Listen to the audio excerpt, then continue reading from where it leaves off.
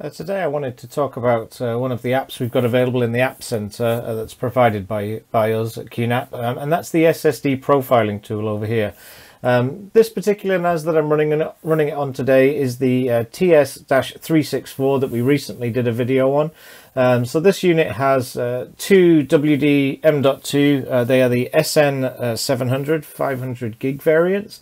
In the previous video I had added the M.2 drives as a SSD cache. When they're in use you can't run the SSD profiling tool, so I've since removed them from the cache. So if I go to the disk/VJ baud screen, we can see that they've got little purple icons next to them, which down here is indicating that they are free. They're no longer assigned to anything, which will allow me to run the SSD profiling tool.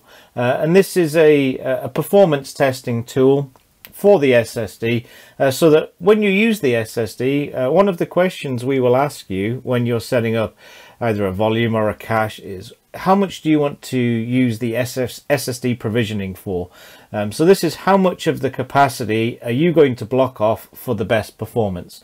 Now you may not know that information looking at manufacturer specs, for example.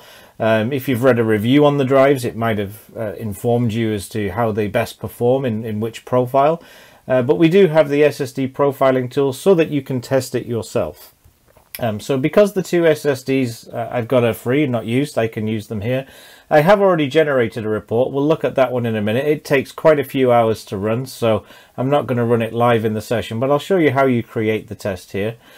So in the test here, it's the TS-364. The test I did was in RAID 1, and you'll see that in a moment. So if I go create test, it says it's going to run the tool, and there's an option to sort of explain why run this test. It gives you a little overview there that you can pause and read if you want. So it's just letting you know that we're trying to sort of reserve a bit of space off the SSDs so that it reduces write amplification, basically. The short of it is it's going to make it faster on some SSDs. Now it's more important on, say, lower cost SSDs. You'll see when I show you the report for the ones I've got in here, they're pretty consistent overall space uses. So in my use case here, I probably wouldn't use SSD over provisioning simply because the performance was almost the same across the board, but we'll show you that in a moment. So I'm going to click next. It asks which SSD you want to test, so you can select just one if you want to, but you will get a more accurate test, but it will take longer if you select all the SSDs. So you can tick the box and select all, and it will auto select a RAID mode for you. So in this case it would do RAID 1, so then you can click next. It wants to know what data size. I'll generally leave all this as default. It gives you an estimated time and how long it's going to take, and you can also end the test phase early if, as it starts ramping up to the higher capacities, the performance is just very low on an SSD. When it gets lower, it will stop the test early if you want it to, and you can do it in 5% increments or 10% increments between this 0 and 60%. 60 is the maximum. That's the maximum that we will block off the drive, so there's no point us testing 90% because we don't have an option for you to choose that if you wanted to. And also losing 90% of the capacity of the SSD is not very practical in a use case. So it's basically going to tell you what it will do. It's going to fill the SSDs with data whilst measuring the performance. The test time is going to vary depending on a number of factors, these figures that you've set below, and also it will vary based on the performance of the drive itself.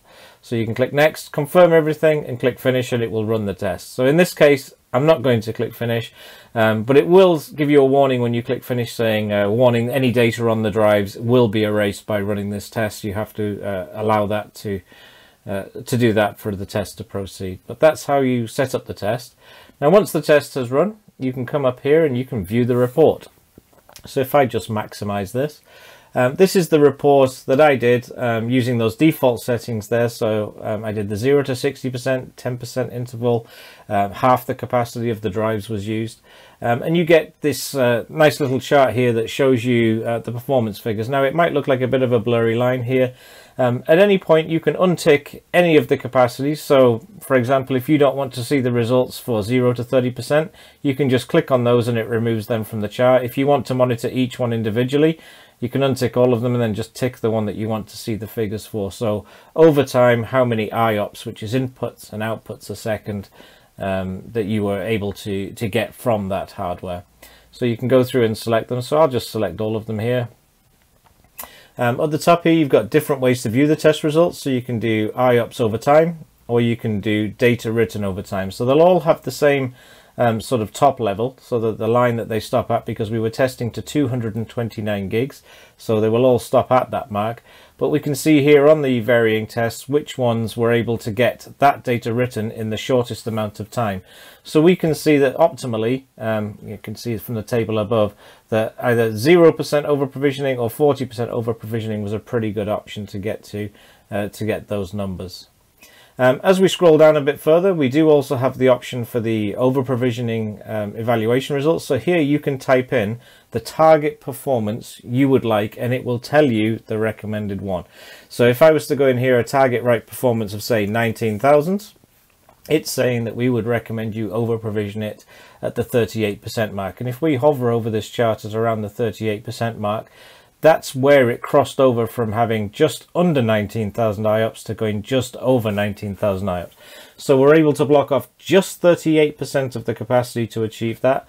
Obviously, we could go all the way up to the 16,000 and 60%, sorry, and it would give you even more performance. But if you want the best balance for space available for the cache as well as performance that you're looking to achieve, you can type that number in there and it will give you the thing, or you can just hover over the chart to find where you need to be.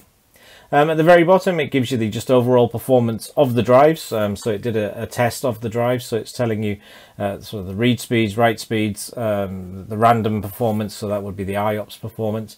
So it gives you a really good indication of the hardware as well. And you can also use these sliders here to zoom in as well. So this sort of generally works best from one of the IOPS ones. So if you want to zoom in on a specific point in the timeline, you can make it smaller so that when it's writing specifically 100 gigs worth of data, and you can slide that 100 gigs along the line and you can see how fast the drives performed. But as you can see, most of the drives are fairly in the same window here at the test. So really the sign of a good drive is that there's a consistent time. I have checked some sort of cheaper SSDs that we have laying around. I'm not going to shame anybody with which ones they are, but generally what you'll see with the lower cost ones is that it might start out that it's nice and fast when the capacity is low. As it starts ramping up to being much more full, you'll start seeing that they slow down massively. There's sort of a very clear bend in the curve. If they're pretty consistent the whole way across the test, it's pretty good for the good ones. So like these SN700s, I definitely recommend those. Very consistent performance across the usage of the disk there. And finally, if you do want to export the report for your own use somewhere else, there is an export option up there, so you can export that file so that you can keep it in your records if you want to as well.